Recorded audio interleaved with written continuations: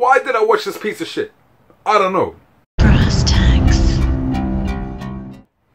What's going on, people? It's your boy, Brass Tacks in this bitch. You already know. You already know. Now listen, guys. I don't know why I watched this, but I did. I watched all the Resident Evil movies and I hated every one of them. They've got predominantly worse since the first one. Now I know there's some die-hard fans of this movie. I know this movie has some kind of a cult classic status in this bitch. I don't know why, but it does. And for those of you who love this movie, just go watch it. Don't even watch this review because I'm going to spend the next few minutes not being pleasant in this bitch. Firstly, it's the final chapter, so bravo to you. Secondly, this has got to be some of the most ridiculous, sloppy editing I've ever seen in a movie. Let's just start with the beginning for a sec, right? I'm not going to talk about the movie because there's no point, right? All we know is that it's ended and that's a good thing.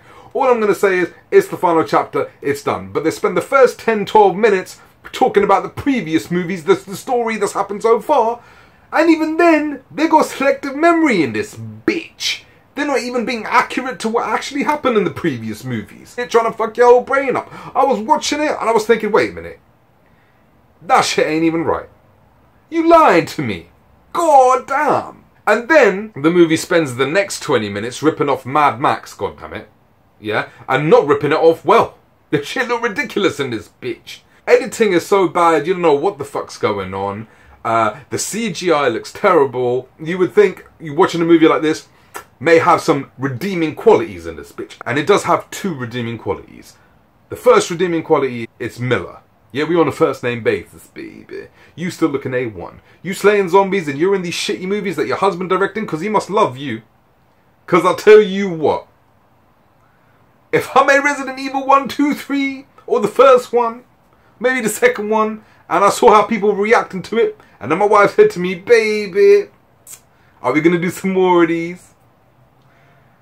I'll probably say yes, I can be real with you. I'll probably say yeah. So, I understand. But goddamn, you affecting your brand in this bitch. Did you make Mortal Kombat? Did he make Mortal Kombat? That's yours as well. That was a good movie. What the fuck happened? Goddamn. And the second redeeming quality of this movie is that it's over. The camera work is terrible. Like, the shaky cam, not to mention in 3D, is fucked up in this bitch. This movie wasn't even shot in 3D, so it was post-converted in this bitch. It shows. I've seen other Resident Evil movies where the 3D looks a lot better than this bitch. There's depth, nothing really pop out. Even the depth is okay. It's not going to blow you away. Do I recommend it? No. I would probably recommend... Look, if you like the movie, I'd probably recommend you pick up the 4K version because number one, it's Sony. And number two, it was shot in 5K. Number three, it's a 4K digital intermediate in this bitch. So it should look stunning in 4K. I'm watching it in 3D and the special effects look shitty. Yeah? So they're only going to look shittier in 4K in this bitch. 3D transfer's okay. Nothing spectacular. Yeah, there's a degree of depth, but there's a degree of depth in every other 3D movie, goddammit. It's nothing special. Are you missing out? No.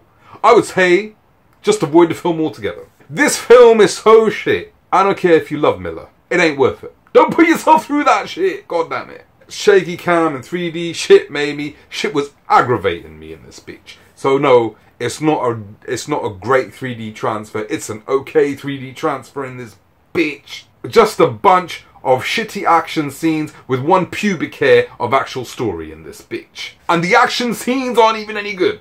I don't know what you want me to say. I'd say you can watch it for free when it comes on cable or Netflix or whatever, but you'll still feel ripped off in this bitch. I'm just going to keep it real with you. But in any case, it is what it is.